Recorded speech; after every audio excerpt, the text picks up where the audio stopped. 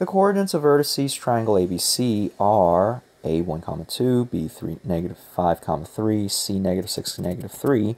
Prove that triangle ABC is isosceles. State the coordinates of point D such that quadrilateral ABCD is a square. Prove that your quadrilateral ABCD is a square.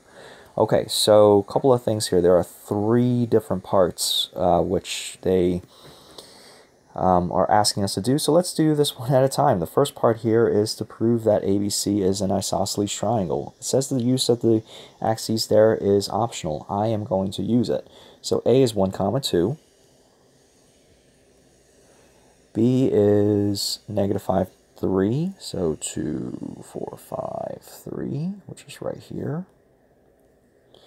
And C is -6, -3. -6, -3 is here. So we connect, and we connect. So it says to show that it's isosceles. So AB, let's find the length of AB. The length of AB, if I just count counting the legs of the right triangle formed by BA, where BA is the hypotenuse, I see here I'm going to go across 2, 4, 6 and down 1. So this is going to be the square root of 6 squared plus 1 squared. So AB is equal to square root of 37. Let's see if that is the case with CB or BC.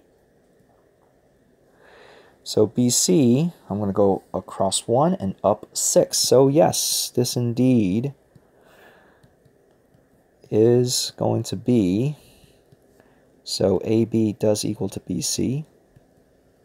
So triangle ABC is isosceles.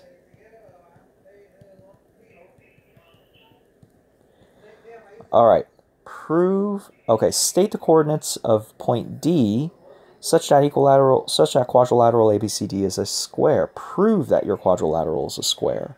So just looking at this, okay, the slope of AB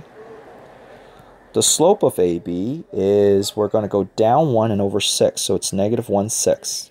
The slope of CB, or BC, is positive 6.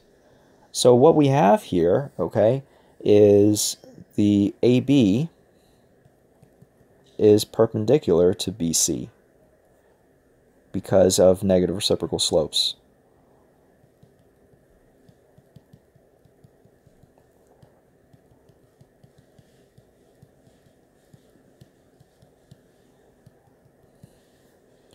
So that's important, okay, when it comes to proving something's a square, we need to have a right angle, right?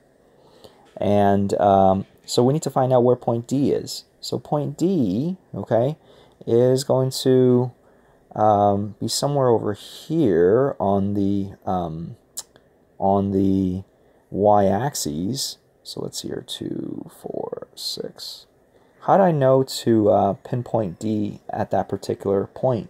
Well, I know that a square is also a parallelogram, which means opposite sides are supposed to be parallel. So therefore, AD should be parallel to BC. Same thing could be said about CD and AB. So DA should have a slope of 6 as well. So right now, AD,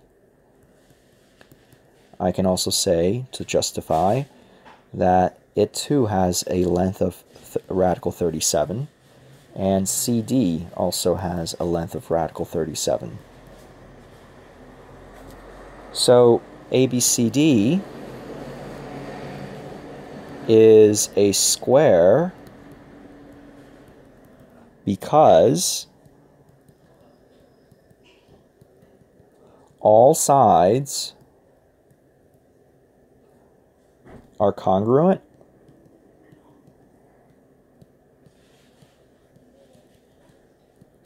and there is one right angle.